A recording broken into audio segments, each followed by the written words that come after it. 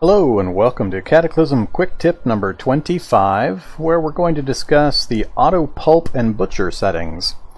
So Cataclysm has a very large number of controls, and you do a lot of key presses in the game. There are some built-in methods and options to try to cut down on the amount of micromanagement you have to do.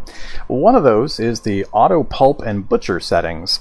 So in this circumstance, we have a battlefield. We've recently killed a bunch of zombies in our local area, and since zombies resurrect after a period of time, we want to get rid of these bodies through either pulping or butchering. Either one will destroy the corpse well enough that it cannot reanimate. The important difference between the actions is pulping only takes somewhat less than a minute to actually do. Butchering takes longer, but at low levels of survival skill will actually increase your survival skill. That only works up to the first couple of levels. After that, you won't get any more skill ups. But if you're very early, try butchering initially if you've got the free time available, as that will raise that survival skill. Both methods, though, will destroy the body well enough that they will not resurrect. So if you've got a large number of bodies and you don't want to be constantly smashing keys on your keyboard to go through and deal with them, here is an option to cut down on the micromanagement. If you go to your escape key to bring up the options menu, go to options, and in the very first tab, the general tab, right here, line 10 and 11 are the two we're going to look at. There is an auto pulp or butcher. Normally it is set to false or turned off. So, if you come to this option, you press enter to set it to true, then move down a line. You then have a few choices to set it to.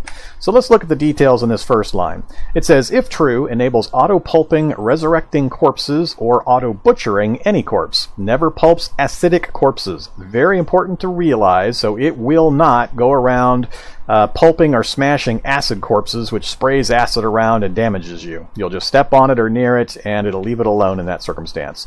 This is disabled as long as any enemy monster is seen. So, it also will not engage if there are any enemy monsters in sight. But if you've got a clear field of battle, you've killed everything, you can use this automatically to save yourself some time and effort. But I just wanted to make sure you were aware that it will not take the time or roll time forward in those circumstances against either acid corpses or if there are any enemies in sight nearby. So you won't get yourself into trouble by setting this to true. So if you have set it to true to try it out, then the next line down will read, says action to perform when the auto pulp or butcher is enabled. If you set it to pulp, it will pulp corpses you stand on only. If you set it to pulp adjacent, it will also pulp corpses adjacent from you. And finally, if you set it to butcher, it will butcher the corpses you stand on. Now, depending on what kind of things you're fighting, you might want to adjust this for that particular situation. As an example, if you're clearing an anthill just for some food, you could probably set it to butcher only. You don't need to pulp those kinds of corpses. They're not zombies. They're not going to get back up again. So I would set it to butcher. But if you're in a mixed group or you're in a mainly zombie-infested area, you probably want to leave it on pulping and then just manually butcher as needed. So, here's an example of how it works. I'm going to set this first to just the pulp option. We're going to save the changes as we exit, and we're going to step on this corpse to my left. So right now it is its normal condition. If I examine it, you can see it says zombie corpse, and that is something that will get up eventually. If I step on it without pressing anything else, it has automatically pulped it. I didn't have to smash it. I didn't have to do anything else. I'll do the same thing up here. I'll just walk on it, and it instantly smashes it. Now, it does take the normal amount of time to smash it, to pulp it, and that's usually about 40 seconds, I believe, which is pretty reasonable. Butchering takes about 5 minutes, so only butcher when you need the items off the corpse for some reason, and there are specific reasons why you would want to butcher, and otherwise pulping is just fine. Now let's switch that option. If we go back to the options menu, let's switch it to pulp adjacent. Save that change, and I'm going to kind of walk in between these corpses here. I'm not even going to step on one. I'm just going to walk right through the middle of that little area, and they're all now pulped.